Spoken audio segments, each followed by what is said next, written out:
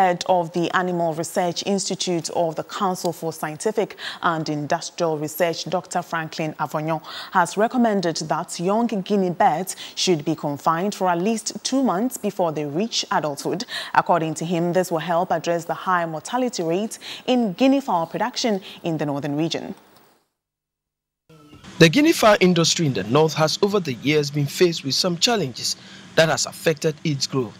These include lack of balanced feed, weather condition, lack of medication and other inputs. Mostly the production season for Guinea fowls is between April to December, during which the northern region experiences cold weather due to the rains. Unfortunately, when the eggs are hatched, the young birds are not able to survive the cold. It is for this reason that the experts are recommending Guinea fowl producers to adopt the practice of confinement to reduce the high mortality rate in the sector.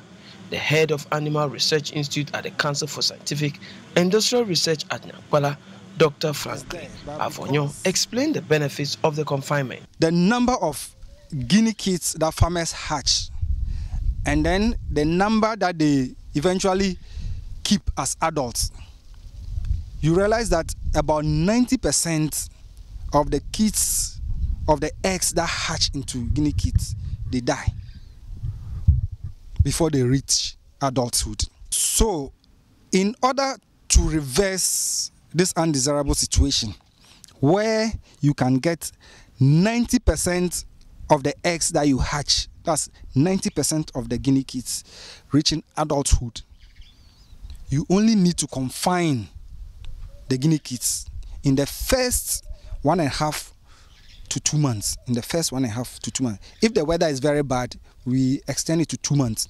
So within the 2 months, you make sure that the temperature is around 30 to 35. He said there is a need for balanced feed to enhance the growth of the birds. Dr. Avornyo further stated the research institution is on the lookout for cheaper and adaptive methods for Guinea fowl farmers so as to enhance their capacity. The other strategy is that, interestingly, we have a few farmers in northern Ghana who claim that they are able to obtain very high survival rates of guinea kids using local methods. So as scientists, we need to investigate those local methods.